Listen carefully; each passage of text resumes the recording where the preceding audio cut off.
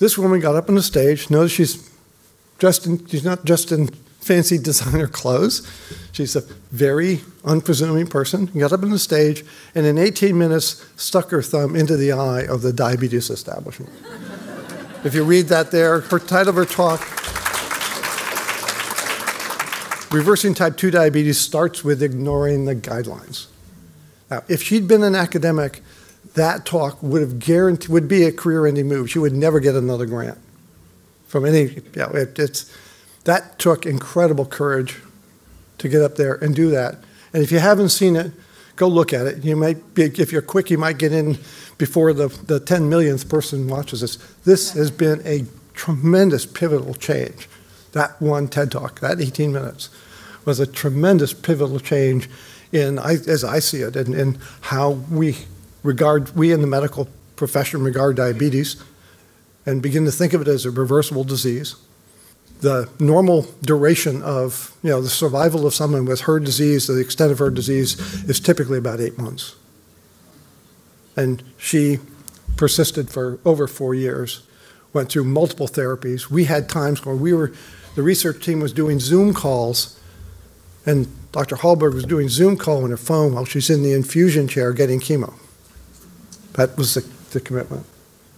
It was just an incredible experience, made an incredible gift to what we wish to do, which is turn diabetes around and have it be an uncommon disease, and when it does show up, we reverse it.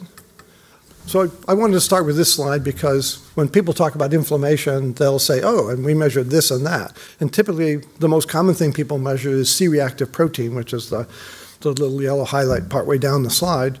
The most generic version of a way to measure inflammation is measure total white blood cell count.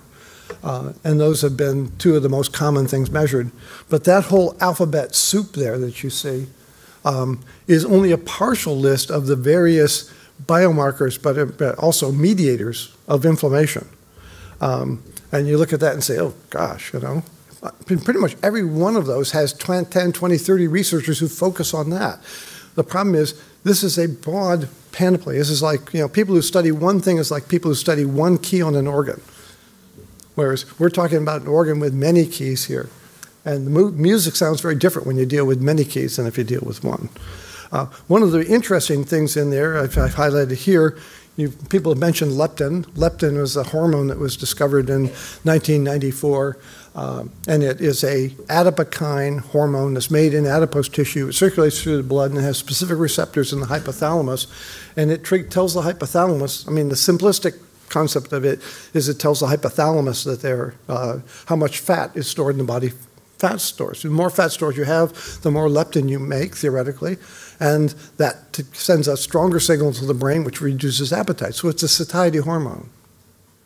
It's also an inflammatory mediator. And if you infuse leptin into people, the other inflammation, some of the other inflammation biomarkers go up. In people who are inflamed, leptin is up, either primarily or secondarily. So it's not just a satiety hormone. It has multiple functions throughout the body. So this is what makes it complex. So why is this important to us when we're thinking about chronic disease? And from the perspective of diabetes, about 10, 11 years ago, there was this paper, the top one listed there, type 2 diabetes as an inflammatory disease.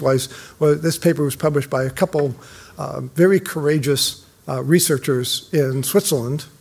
And I say courageous because this was a completely unknown concept in terms of diabetes. People say, oh, type 2 diabetes is insulin resistance, or some people believe it's fat in the pancreas. And they published this, and it was met with a lot of skepticism. But the bottom reference there by Jerry Olewski's group, Dr. Gerald Olewski's group at University of California, published in 17, I'm sorry, where he doesn't say diabetes, he says metabolic disease, but in this he says basically that it appears that the root cause, the earliest signs of incipient diabetes can be found in inflammation, that it appears to be inflammatory disease with insulin resistance and body and fat deposition secondary characteristics. So it's getting very much closer to the underlying factors that differentiate a person who's going to develop diabetes versus one who's not.